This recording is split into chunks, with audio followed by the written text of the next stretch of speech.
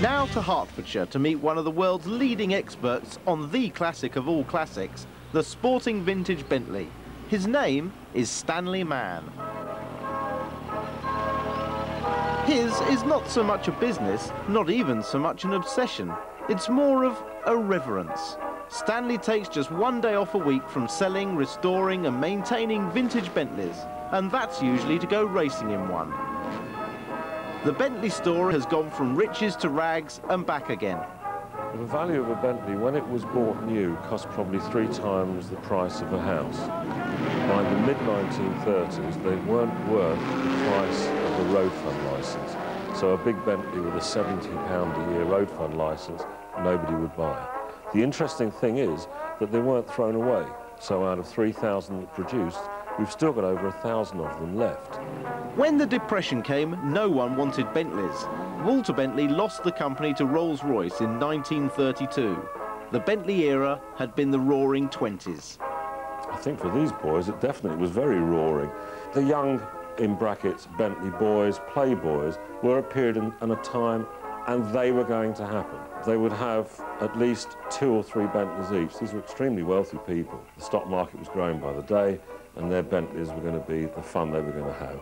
And the races were absolutely suited to what they wanted. They were going to run at Le Mans, they were going to go and play in the south of France, and this car was going to do it for them. Wolf Bonato on the right and Tim Birkin on the left, and all the young Bentley boys not only took Le Mans by storm, their money had kept Bentley going. In a way, history's repeating itself. And the best news that's happened in the last 12 to 14 weeks is that 70% of our sales have gone to people of 35 and under.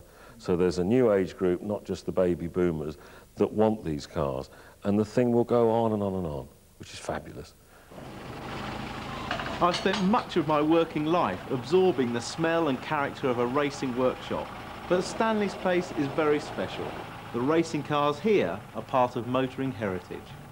This supercharged Bentley lost the first owner when he was killed racing it. The third owner ferried secret wartime documents about in South Africa. The second owner had abandoned it in the desert for 5 years. The car was leading this 8-day race by about 25 minutes when an oil pipe fell off. When the car was picked up, the body had been completely eaten by white ants. Bentleys are often rebuilt ones. Here's another hero, Old Mother Gun. Yep, wins Le Mans in 1928, looking very much like all the other vintage Bentleys, Le Mans style that we've got. By 1937, metamorphosed into this with its new racing body, won the last race at Brooklands, and it's still capable of 150 miles an hour. With engines from 3 to 8 litres, old Bentleys are still the toughest competitors. And although they're worth well into 6 figures, they're often used hard. This one's back from racing 4,000 miles across India and is here for a routine service.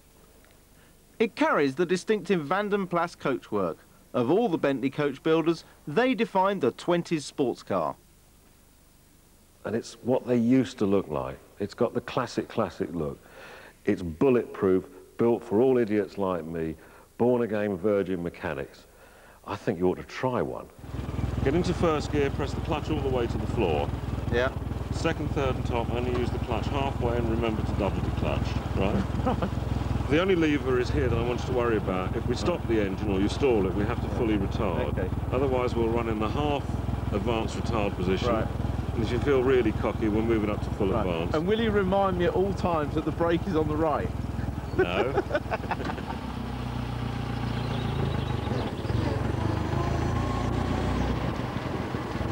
I don't think any amount of driving actually quite prepares you for this sort of motoring, does it?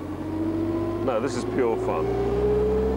This is the most fun you can have with your clothes on.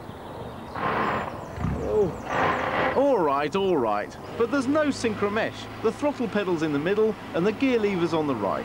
And the car's worth the price of a semi-detached. So be fair. It's just a tremendously mechanical experience, the whole thing. You know, from setting your ignition to releasing the handbrake, and the gear lever is a real mechanical feeling. It's a direct link, isn't it, to the gearbox? Yeah. There's no bushes or linkages. It's absolutely straight on the gearbox. But the steering's actually quite light at speed, isn't it? There's no weight on the steering. It will It will tend to start kind of get a bit heavy if you go hard into a corner. Yeah. Which is why we tend to throw the car into a corner when we're racing it. I don't think I've ever concentrated as much in all my life driving a car. Oh, my knuckles haven't gone white yet. This is the original long-distance GT. 500,000 miles on the clock is nothing, and this 70-year-old is as superlative as the day it was made. Thanks for the drive, Stanley. The sporting Bentley is surely one of the great cars of the century. If you dream about owning a McLaren F1 at £700,000, remember one thing. In the 1920s, this was its equivalent, and they sold one new every day.